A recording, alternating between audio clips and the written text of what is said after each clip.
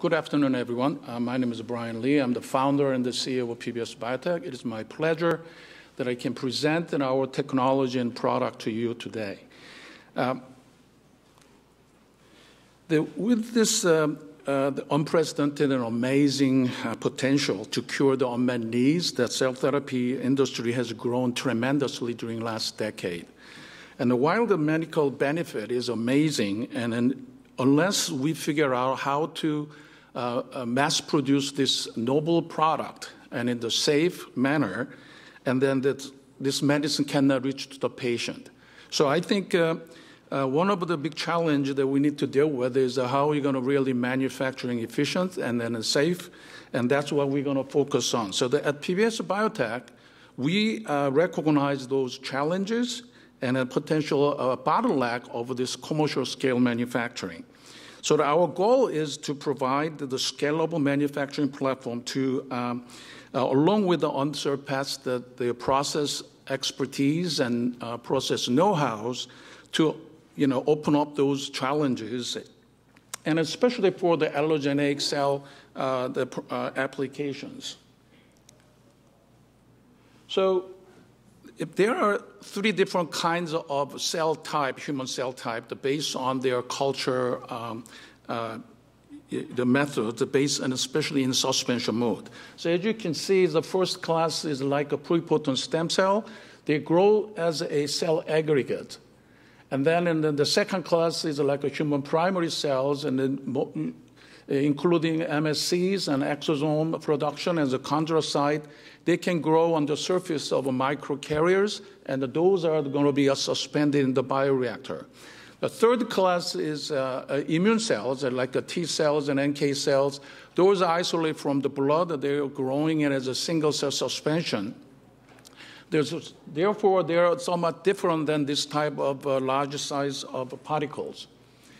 And then bioreactor-based manufacturing process has been well developed for biotech industry during the last 20, 30 years. So it's a natural assumption that, well, we can use the same technology for cell therapy manufacturing. However, there is significant difference between therapeutic protein expression versus the growing the human cells, because number one, the live cell itself is the product for cell therapy. So we need to preserve the viability and integrity of the cell. And then the 2D culture is most commonly used in early stage clinical, but there's many publications came out and then showing that it is not viable option for commercial scale manufacturing, and especially through the scale out of those. That's the reason why alternative option is well recognized as single-use bioreactor system that can improve the volumetric productivity of those cells. This human cell is isolated from the human organ. They're anchorage dependent. It's not single cell, adapted, anything like this. CHO cell that has been adapted for as a host cell.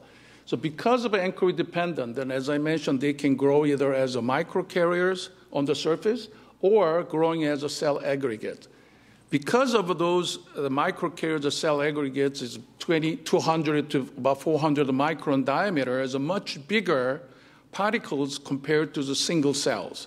Therefore, if you to suspend those uniformly in the bioreactors, you have to provide a more power input through the high agitation rate.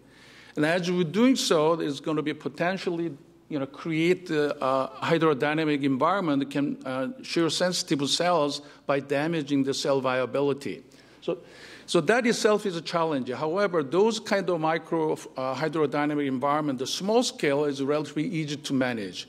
The real challenge is coming from when you increase the size of a vessel, and then how are you going to maintain those microscopic hydrodynamic conditions from the small scale to the manufacturing scale? That is going to be a real challenge.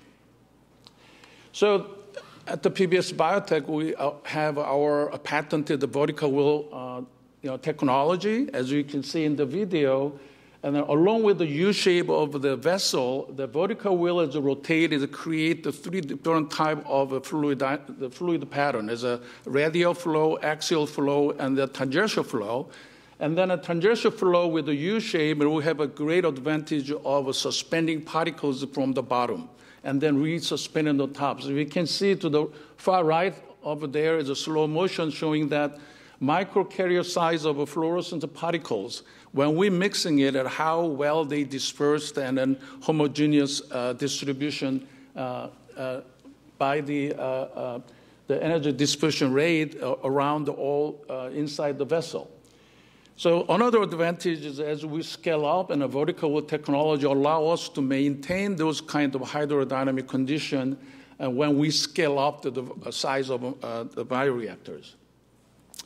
Oh, I can see here. So this slide shows that the family of our single-use bioreactor equipment on the left-hand side, showing that R&D scale of 0.1 liter, 0.5 liter PBS mini, and then from 30 liter, 15 liter, 80 liter as a fully integrated controller system, and that has a single use. And then we also in the process of developing 400 liter in the near future.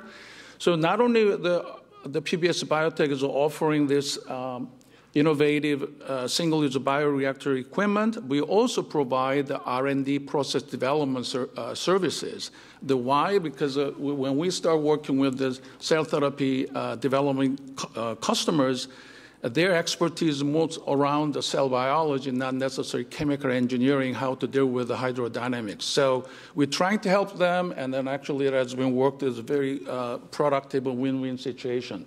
So I want to share a couple of the data, the examples. This is showing the mesenchymal stem cell growing in the surface of the microcarriers. On the left-hand side is a clonal isolated MSC from cord blood. And then as a SCM, then if you can see the 0.5 liter, 3 liter, 15 liter, that the growth pattern is very consistent and then reproducibly reach to the 800,000 cells per mil in 5 to 6 days. The right-hand side in the partnership with the Rooster Bio, and they scale up from 0.1 liter and 30 liter, 15 liter, and 50 liter. They are all to consistently grow more than 500,000 cells per mil in all of both of them in the xeno-free media condition. And then another cell type that I mentioned earlier is a pluripotent stem cell. That they're very unique, and is another important criteria to achieve in the bioreactor process to expand the cell is that the morphology of a cell aggregate. The size of aggregate is very important, especially you have a uniform distribution, because the goal of this pluripotent stem cell is not only expand the cell, but you need to differentiate it to your target cells. In order to do that during this different growth factors, the diffusion rate through the same size of a cell aggregate, it will yield, and then the quality of product is very important based on the uniform size of distribution. So this graph is showing the comparison between vertical wheel versus a horizontal conventional stir type of wheel, and then various agitation speed. And then aggregate size is inversely proportional to the shear stress level. So higher shear stress environment, the aggregate size is getting small, and then is a low stress level, they have a bigger. So 40 RPM is relatively big, and then 80 RPM is definitely smaller. However, that the size of distribution within that given agitation speed is relatively consistent, whereas a horizontal impeller, the size of distribution is a very wide, flat bell curve distribution. So based on this kind of a growth characteristics, the pattern that we can actually propose this manufacturing process starting from the cell bank, frozen cell bank, and then go through the CD expansion stage using early stage 2D and 3D, and then use the 80 liter for the production stage, which take about 20 days process. Once the cell reaches a certain target concentration, then you can switch media and start this differentiation process, which would take about 14 to 30 days, depending on your target cell, how many medium exchange you have to go through. So if you look at the total number starting with the 1.2 million cells, and at the 80 liter with a 50 liter working volume, you can end up with a 50 billion cells. That's about 40,000-fold expansion. that is possible for iPSC in suspension mode in the bioreactor.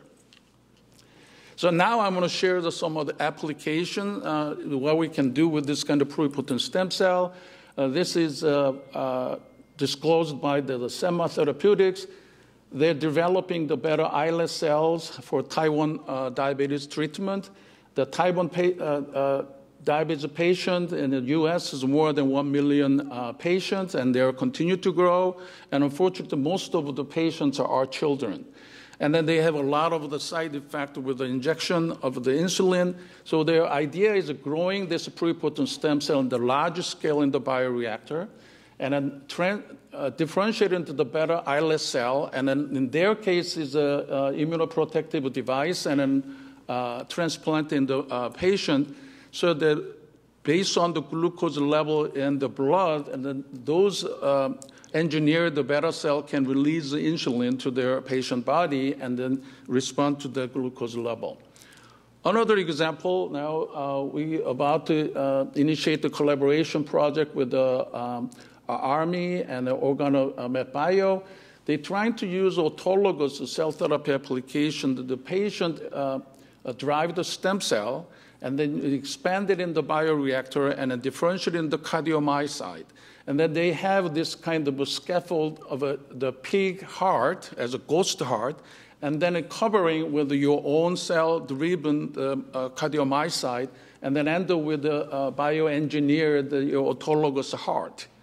So this type of approach, of course, the cardiomyocyte itself can be used for the heart disease the treatment after surgery and so on. But this is only one of the examples of what we can do for this kind of application, which required a large number of pluripotent stem cell. Next slide is showing that some selected our customers and collaborators in both the pluripotent stem cell area and then as well as human primary cells. And then during the last couple of years, we published a peer-reviewed in the peer-reviewed journal, and then including the larger scale expansion of pluripotent stem cell in our vertical wheel bioreactors. Or one of them is also generating the cell-derived cerebral organoid, which is neuron cells derived from iPSC in dynamic mode in the vertical wheel bioreactor, and then also CFD characterization of this vertical wheel system and how you can really scale that up. And then microcarrier-based MSC expansion, and then one of this review that I wrote about challenges, solutions of commercial scale manufacturing for allogeneic pluripotent stem cells. As our customers is really entering the clinical study and then a number of customers increase, we have very strategic goals. So not only that the technology works in the R&D lab, but it's very important for us to provide the robust and reliable product with the GMP qualification in order to support their clinical phase manufacturing. So we are in the process of actively working on the GMP qualification of our product. And also internally, we improve our operation in order to secure the supply chain and then improve the manufacturing efficiency as well as the quality, the highest quality of the product. And then we're developing new product, as I mentioned, and not only the larger size of bioreactors, but also supporting device to help running the large size of bioreactors, and we keep adding our patents around that too. So recently we moved to the new facility, which is 64,000 square feet. We moved that last year in October, and have a new single-use product assembly clean room, as well as a bioreactor electromechanical assembly room. And as I mentioned, we have an internal bio lab that we can develop the manufacturing process for client. So this last slide is showing that executive team, myself, as well as recently, 1 year ago, we hired Nelson Bermudez as a COO. He used to work in an Amgen in operation for 25 years. And then Mark Schneider is our VP of Finance and Corporate Controller. He used to also work in an Amgen. Joe Petrosky is VP of Global Sales, used to work in a Millipore and a Charter Medical as a disposable product provided in the past. So with this team and myself, we are very excited about this opportunity and to provide the solution to this emerging cell therapy industry. And we are looking forward to serving your manufacturing needs. Thank you very much for your attention. And I think we have 0 seconds, so no questions. Thank you.